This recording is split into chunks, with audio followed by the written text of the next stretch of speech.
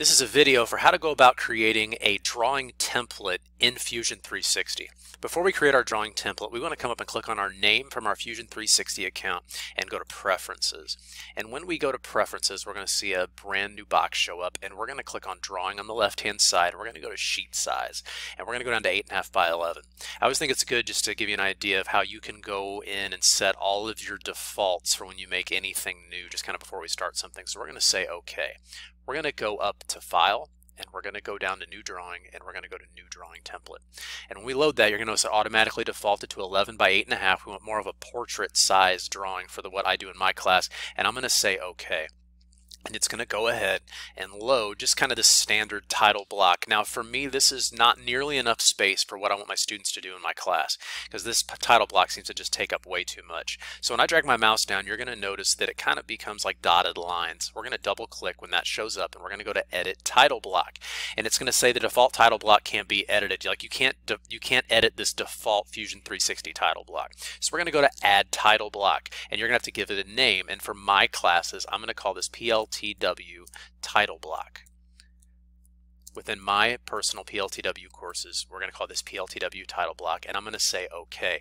And automatically it's going to take you directly down to the title block. You'll notice all these things in blue. You know, all these things in blue that you see are things that it's automatically going to pull from the parts that you created in Fusion 360. Now for me in my classes, I don't want to keep all of this down here at the bottom.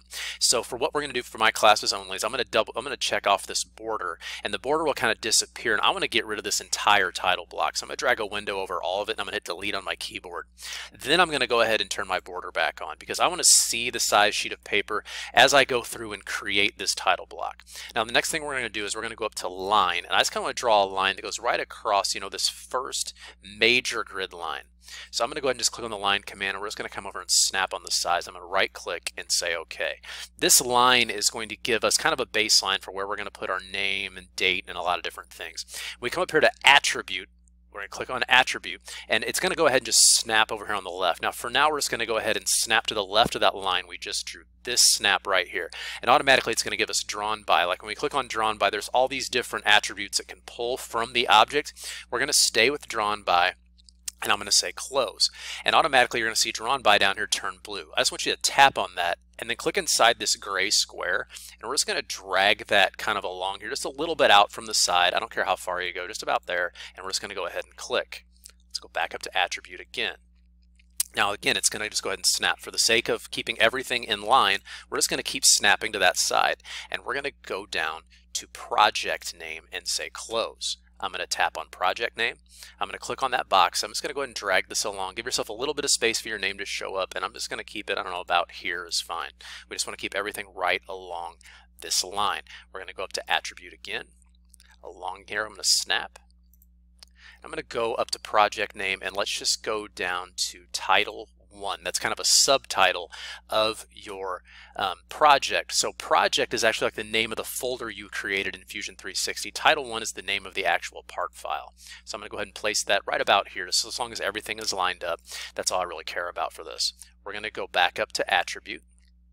And if we kind of get a little bit further here on the right, it's going to go ahead and snap on the right. I'm going to go ahead and click there, and I'm going to go to Drawing Scale, which is the third one down. I'm going to say Close.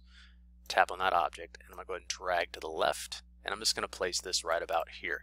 Now obviously if you want things to be more perfectly lined up, you can kind of go along and say I want to snap to this exact grid, that exact grid, but just for the sake of this video, I'm just going to show you how to line things up. Last attribute that I'm going to place is going to be the date that the drawing was made. So we're going to go up here, and we're going to go to Drawn Date, and we're going to say Close.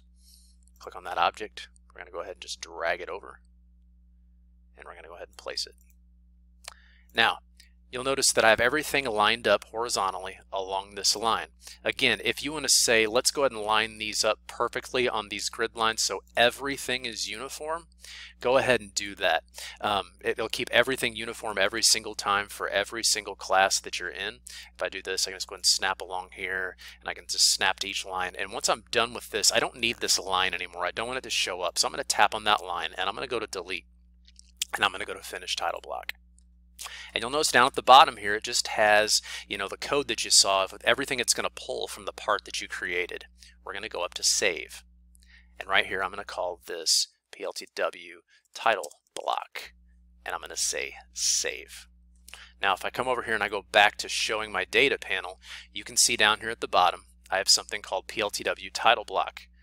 That is within my project folder right here, but I can actually have other projects. I can pull something else out onto this object. So in other videos I will go through and I will show you how to create fully dimensioned drawings and how we're going to use this template within all of my other part creation drawings, just so we have so much space up in here. Like I like to see more of the drawing and less of title blocks as I go through and I design. So this has been a video on how to go about creating a drawing template in Fusion 360.